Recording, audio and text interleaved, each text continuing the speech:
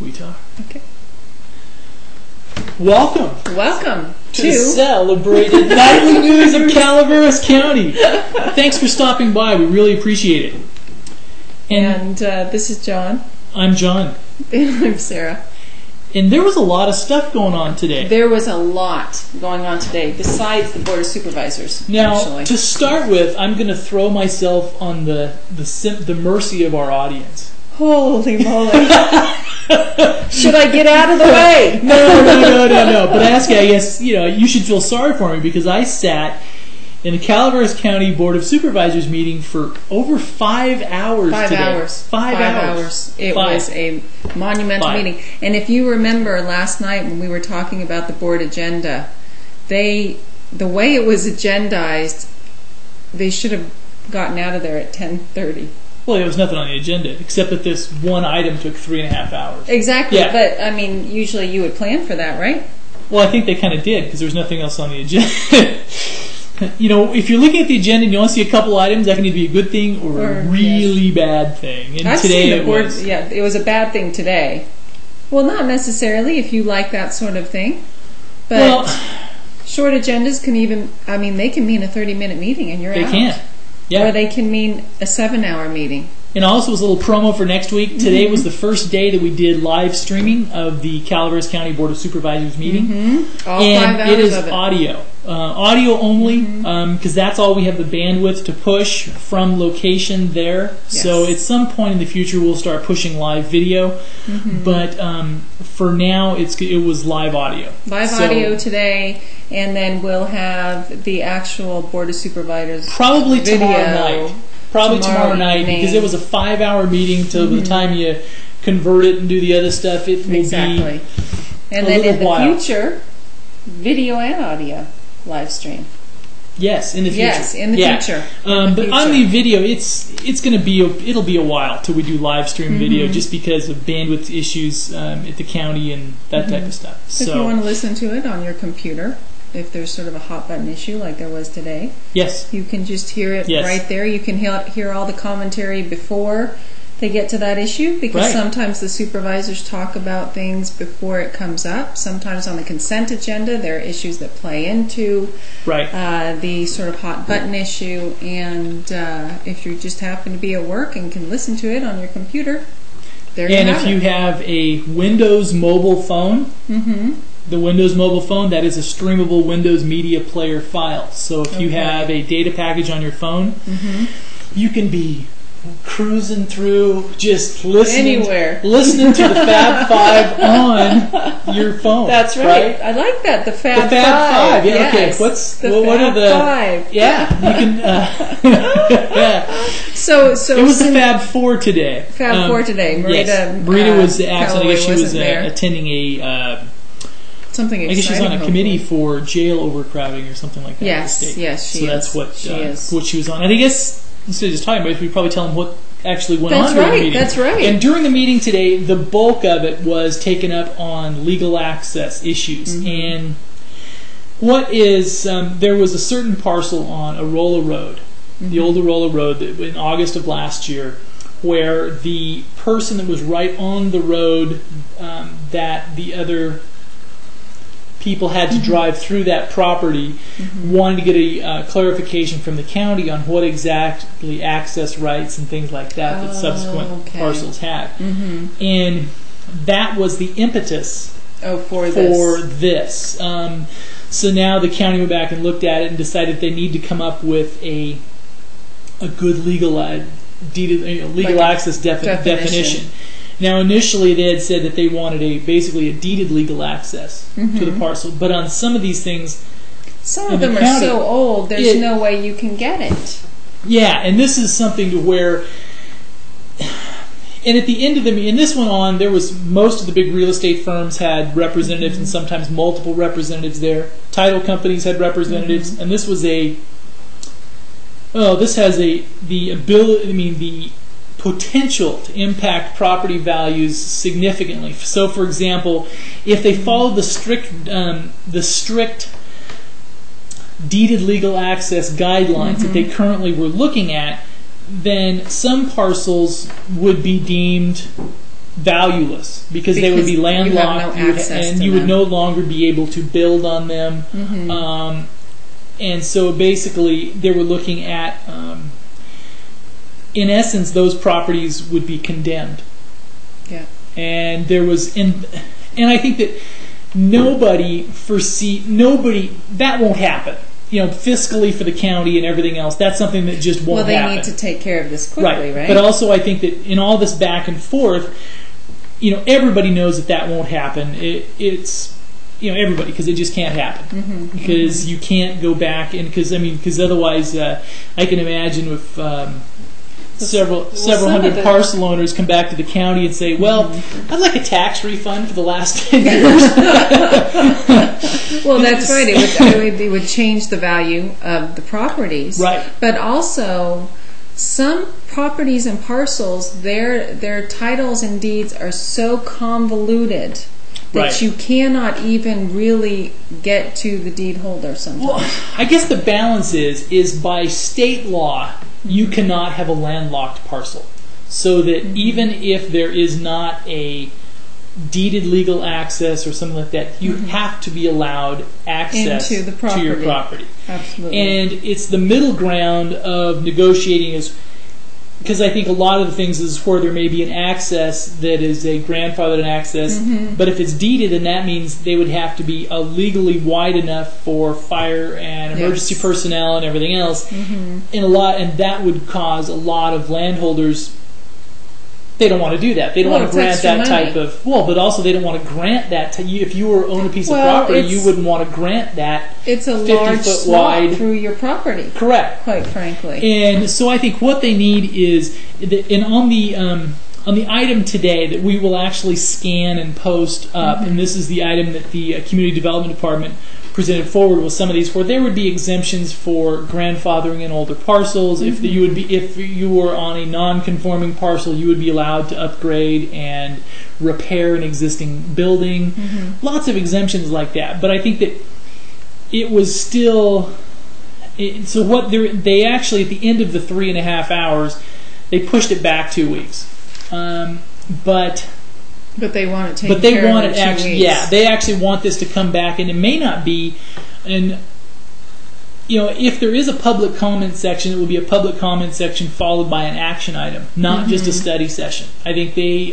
Well, this wasn't a study session today. No, I know. It was a minute order. Right, but there is enough. And we won't talk about that. But there is enough impetus behind this that I think the Board of Supervisors and everybody else is. They want a clear ruling on this, and some clear, because, for example, for real estate transactions, having things in limbo is worse than having a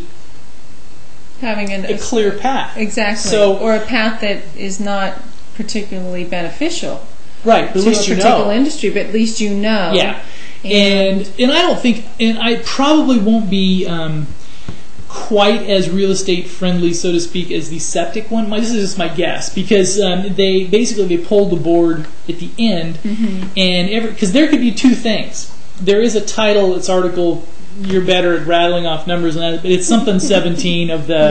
Yeah. Basically, that one is the one where the county has to get into, based on that ordinance, of what is legal access requirements. Now, one of the some of the people that spoke today said they should just completely dump that. So where the county gets out of defining legal access and then leaves it up to the courts. It is a civil matter. But it is, it's the Calaveras County zoning code that you're referring to, Title 17. Right. And they want more clarification for the easements. Correct. In that particular But there is an option. But there would be the one option is if you completely removed that, then it falls back on default state law. Which is fire and safety, accidents. It falls back on state law, and basically the county says, if you have an issue, go fight it out in the courts, because then it dumps it into a civil issue. So, but then they polled the board at the end, and then says, does anybody want to do that? And the four supervisors, that none of them did, so they all uniformly said no. Well, you're giving up your local control too. Right. At that point. So I guess the reason I brought it up is, what will probably come out of this is somewhere, splitting the baby, so to speak. They're not going to have We're in King Solomon's court now, right? Yes. So it's probably, obviously you're not going to have the, upshot of it is it'll be back in 2 weeks. It'll be back in 2 weeks. It'll be back in 2 weeks, yeah. And if you want if you were going to have the Community Development Department material up on the site later on. Yes, I will. So yeah, if in you fact, want you know to what? actually look it up. I'm going to walk off camera here for just a second, and I'm going to get it. Of course, you're going to do another piece. I'll grab it right here. Well, I think this is the very first time I've ever seen somebody on the news actually walk off camera, unless they were pushed off camera. And you're getting that. Didn't Dan rather do that? Didn't he jump off? Well, he needed to. Let's put it that way. Anyway, I'll just go to the accident with the transit bus. More government news. If you were actually stuck in traffic between Angels Camp and Highway 49. There it is. See, I think. All right, we're back again onto this topic. We're jumping around today. Well, not badly so, but I didn't bring my show notes. Okay. I left them in my briefcase. You left them in the briefcase. And so I think it'll probably end up somewhere between what is currently in effect now and what was proposed today by the Community Development Department, and no regulation at all. Because they're going to have something. I'm just going to read this to you for a minute because I want to read the code to you. What seems to be at issue is this, quote, each use of land or structure shall have legal access, and I want you to remember that, legal access. That does not say legal deeded access. It says legal access from the nearest public road. Such access shall be constructed to the standards of the Department of Public Works for the land use proposed. Now, you can read that as you may, and this will actually, all this information is going to be up on the site. Yeah. You can, if you have complaints or you have questions, I suggest you contact the county. But this actually was not voted on. I know today. It wasn't voted on. They continued it for 2 weeks. Right. And it will come back in 2 weeks, and we'll find out exactly what they say legal access is. Which needs to be defined, yes. Which needs to be defined. Right.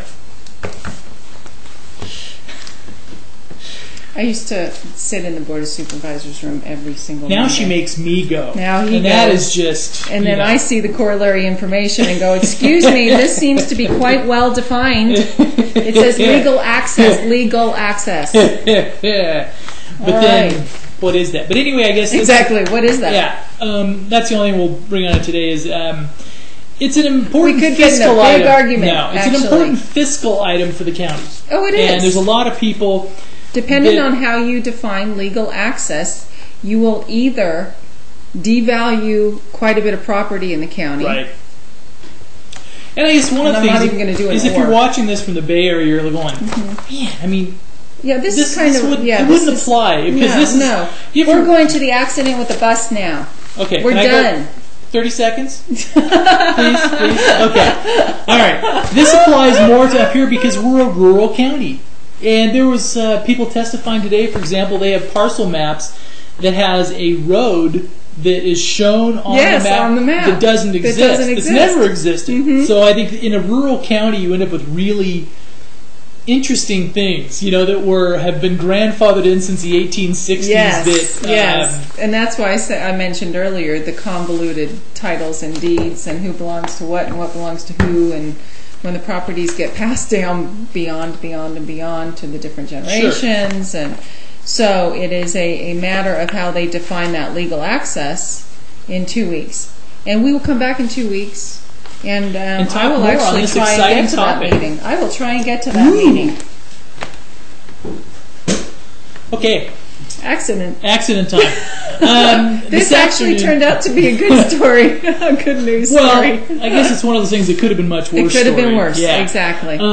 Approximately, about 3:37. Probably 3:15 or so. 3:15? Yeah, I mean, the accident today, the official report has not been done yet. So some of these facts, or some of what we're saying here may... 3:37 is when we got it up on the site. Yes, which may change a little bit as time goes on. But the basic facts are that on Highway 49 between San Andreas and Angels Camp, about a mile north of Angels Camp, there was an accident today involving 3 vehicles plus a county transit bus. And the bus was northbound on its way to San Andreas, and there was a car that stopped to make a left-hand turn. Yes. And the transit bus could not stop in time, and at the last minute swerved to the left, clipped the car, the car back in line, but then unfortunately went head on into an SUV going southbound.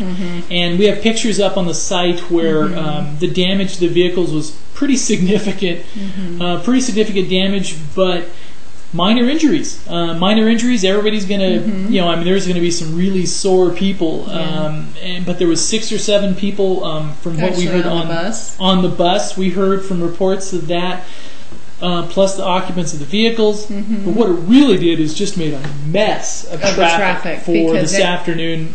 Anytime you get an accident like that on a 2-lane highway, it backs everything up. Just before rush hour, the only the main thoroughfare, and it was Highway 49. It was a mess. In fact, both of us got stuck in it. Yes. Yeah, both of us got stuck in it. But we actually will post a little clip. We took a clip of how long the backup was. So well over a mile, mile long on the backup.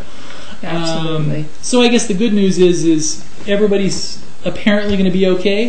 Bad news is a lot of wrecked vehicles, and in one county bus, they just got approved for 3 new buses. Yes. They're going to need 4. Yes.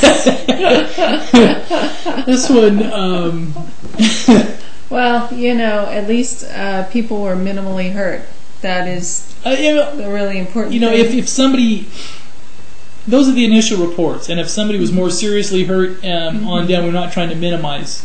Not trying to minimize it at all, but this is just from initial reports on the scene. So that was a very spectacular crash that had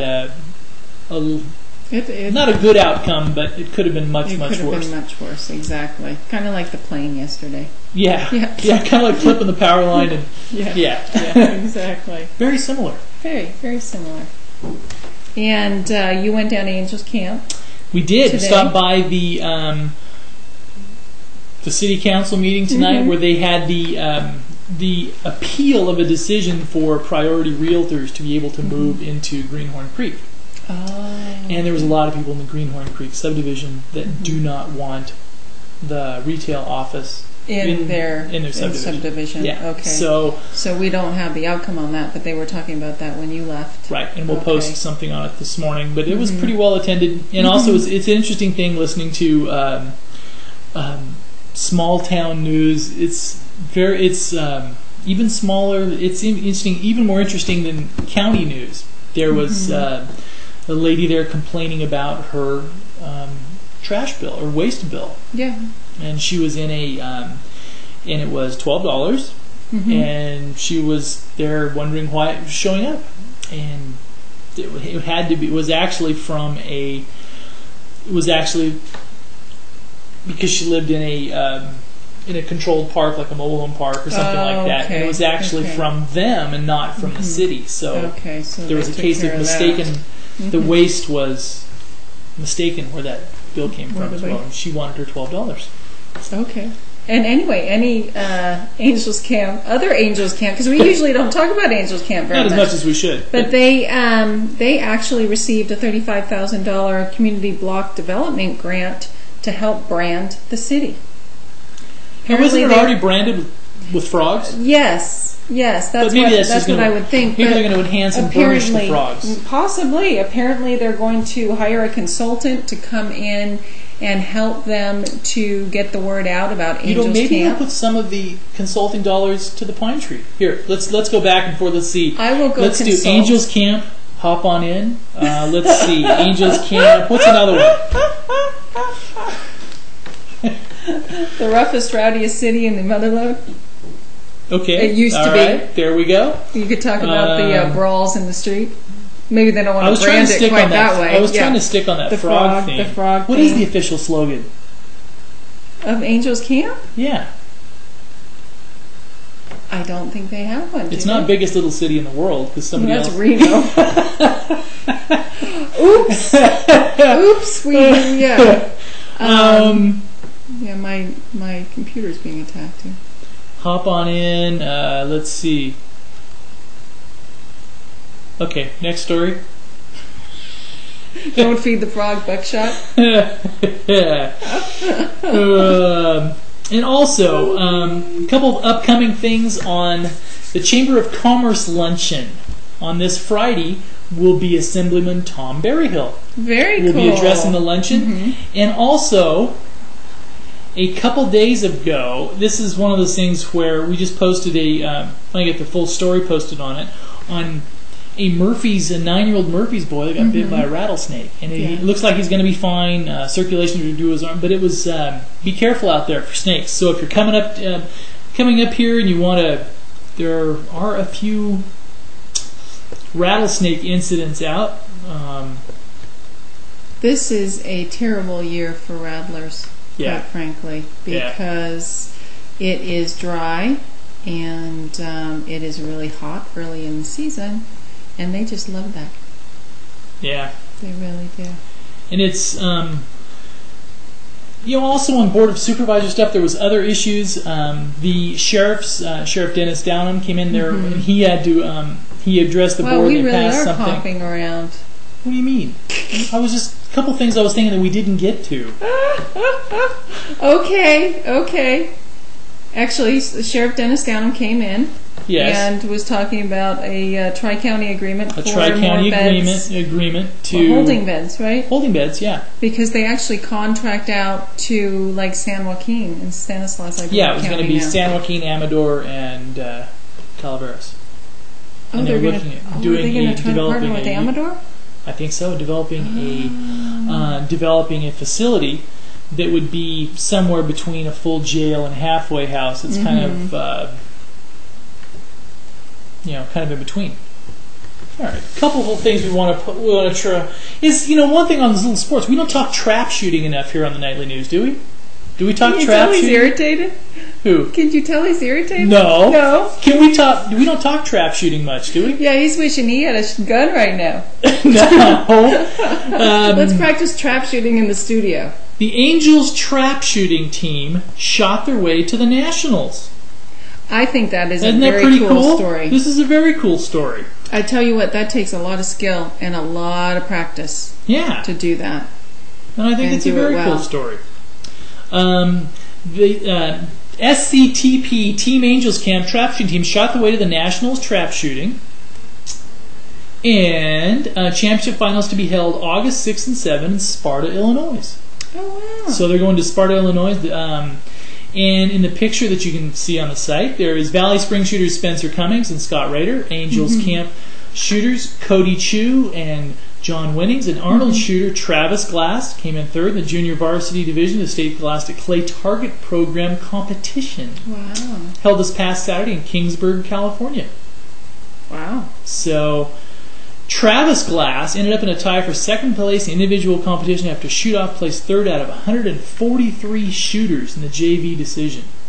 Division. Yeah. Division. So very, very cool. There was, we have archers in the county that go to nationals quite frequently as well. Young archers. Young archers? Mm-hmm. I can't remember their names right now. It wasn't. It was in the last 6 months, actually. So. Very nice. Mm-hmm. Also, should we touch a little bit on national news? Sure. I'm going to save my state news for tomorrow. You are? Yes. Okay. Because you know that all of you tune in, because we know that with Katie Couric's ratings dropping precipitously, more and more people are tuning into the Pine Tree for their nightly news, right? That's right. They certainly are. Yes. And Bloomberg is the big, exits the GOP. Where we're going, we're not quite sure yet, but we know where he's left. Yes, but he was apparently a Dem before he became a Republican to get elected as mayor. So the odds are that he's going back to the Dems? No, isn't he an independent? Didn't he go to become independent? Well, I don't know. Well, let's see. Well, anyway, also on that, is Fred Thompson now is all tied up, is now at the top of the Republican polls, and he's not even officially in. Very nice. Now, is that an indictment of the people who are already in? I don't know. Yeah. All I know is that they need, much like the Democrats, they need to pick the correct candidate. Yeah. Who has appeal for a large audience. Yeah, and also on the sad note, if you've probably no doubt seen this, there were 9 firefighters killed fighting a fire in a South Carolina warehouse fire. And that's He has to be killed in the line of duty like that. And if you're looking at climate news, more climate news. Climate news. If you're following the global warming issue, China now overtakes the U.S. as the world's biggest CO2 emitter. So, see, I was having this discussion with someone though, and this could prove my complete ignorance of the ecological cycle. Don't plants use CO2 to convert into energy and oxygen? Then they give up oxygen as a part of the conversion process that we then use? Yeah, but there's something about that process. I don't know. It's just, wasn't there such a thing as something's carbon neutral? Not. I don't know. Well, I know the more plants are good, right? The other night I thought that there was a cow at White Pines, and John quickly told me it was a frog. So as you can tell, I am not a naturalist. All right, Bloomberg exited. I have no plan, but everybody thinks he's angling for a presidential run, and he may be. I have no plans to announce a candidacy because I plan to be mayor for the next 926 days. But his arms were clearly crossed, and maybe even his fingers too. So that's one thing we'll have to watch. Well, it may be like Perot, where he took part of the election. Great. So you're splitting the vote. Yeah. And you never know quite. I mean, when you bring somebody in who can actually split the vote, then it's all up for grabs, quite frankly. And if you ever think that your local government... I may not know anything about environmental cycles, but I do know about politics. Yes, you do. She is our policy wonk.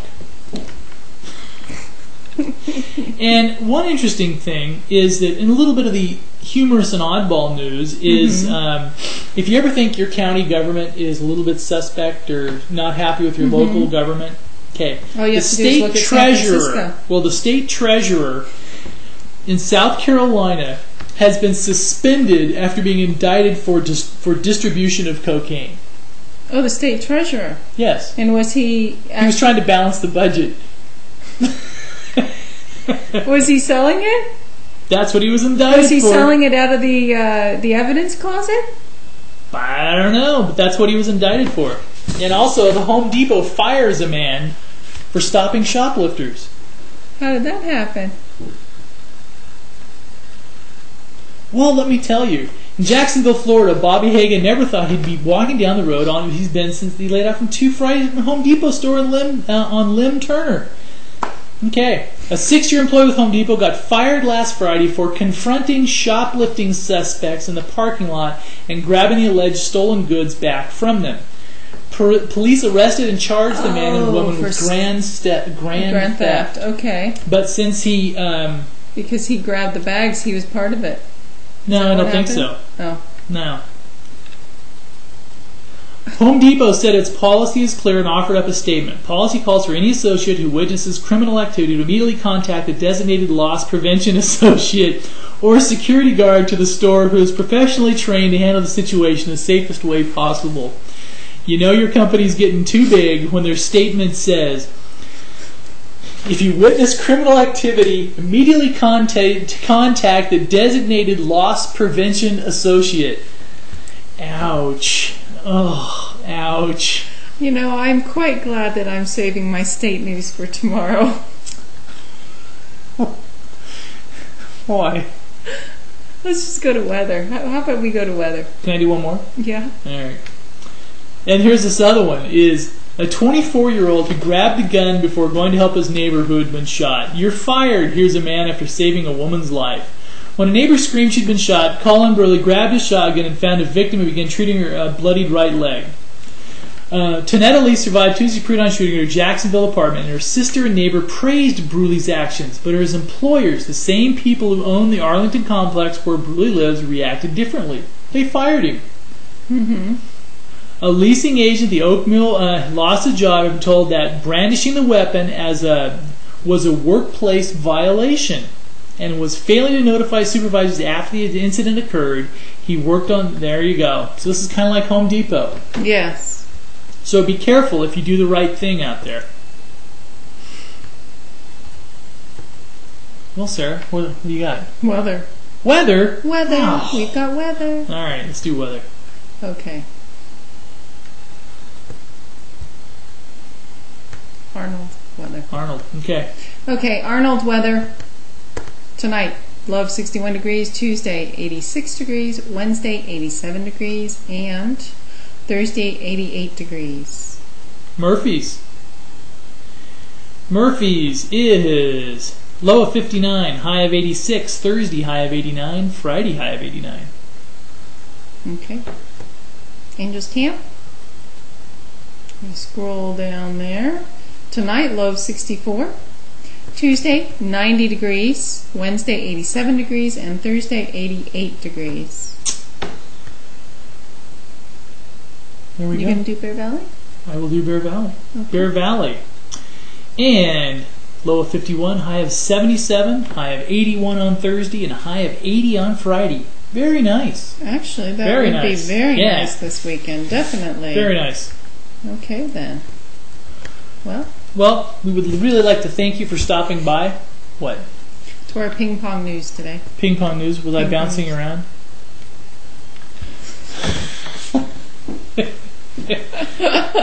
Actually, I've been running ragged since like 8 a.m. this morning. Just go, go, go, go, go. So it's hard to get out of that mode, actually, because I was going from event to traffic accident to event. Actually, we both have been sort of bouncing around today. Yeah. So. Yeah. Ping pong news. Ping pong news. Yeah, not bad, yes. Not bad. So tomorrow I will talk about all the state stuff, Senate bills. Are you going to give us a tease? We are going to talk about radio frequency ID tags. RFID. You know, those little chips they put in to track people. So are you going to put one on your children? No. But apparently some employers want to actually insert them in their employees' skin. Aha. It's like George Orwell. So they know where they are, right? So they don't have to bother with, the scan cards and that type of thing. So it's a little frightening. Yes, so our state legislature is going to is looking to take steps to protect us as usual. Yeah. Okay. All right. But that's just one thing. So anyhow, you have to join us tomorrow night to see what I'm going to talk about as far as the RFID tags. Sure. And also, I bet you there's some exciting things going to happen tomorrow too. So I love that commercial from the bank. Remember that one commercial with the bank where they staple the barcode to the guy's forehead? That's so funny. Basically, they staple a barcode to this guy's forehead. You have to remember this. And they're scanning his head, but it doesn't read. So she's like wiping his head across the bar scanner, and it doesn't beep, right? It's like the grocery store. You couldn't. Yeah, you couldn't scan it. He didn't beep. So anyway, tune in tomorrow for RFID tag news. Woo! Thank you very much for stopping by. Thank you. We appreciate it, and you have a great evening. Mm-hmm. Good night. Good night.